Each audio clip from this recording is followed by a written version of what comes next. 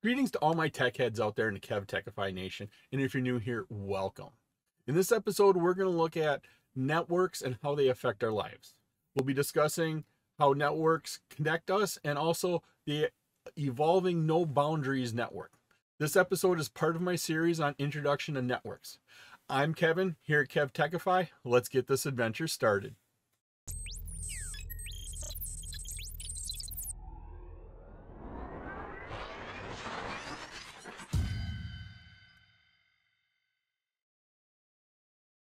Networks are very important in our lives. Not only can they be from the IT perspective, but think about all the other networks we have. We have the road system that helps us get from point to point. We have the water system, the electricity system. They all help us function in our daily lives.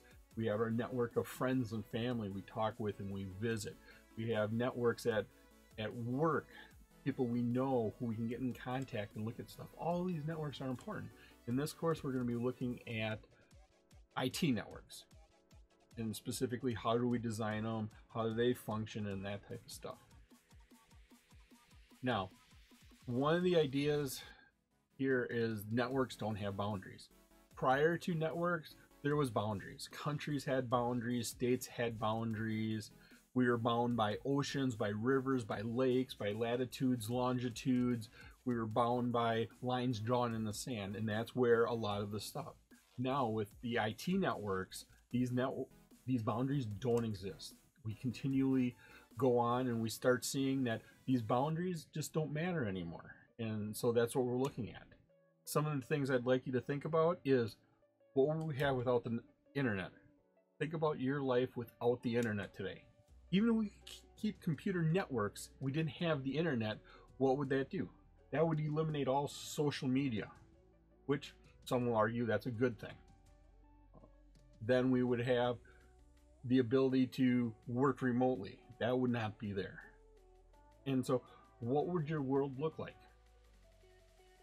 Now, another thing to think about as we get into here, what will be possible in the future? What different types of networks will evolve? Right now, today, we have our wired networks, we have our fiber optic networks, we have wireless networks. In the future, what else are we going to have? What will we be able to do with those networks? So let's think about that. Now, going back to the idea of no boundaries, world without boundaries, global communications, one of the terms Cisco likes to use is this human network, where it's a network of humans, and the IT network just helps facilitates that network. It was my pleasure to bring you this wonderful episode on how networks affect our lives. If you like this episode and you got value out of it, and depending upon what platform you're using, please click that like button, give a 5-star rating, leave a comment. This all helps me bring you more great content. Please take a minute to subscribe to my channel. All my socials and contact information are on my website, KevTechify.com, and you can get all these episodes in video and podcast form. In the upper right is my playlist for my series on Introduction to Networks.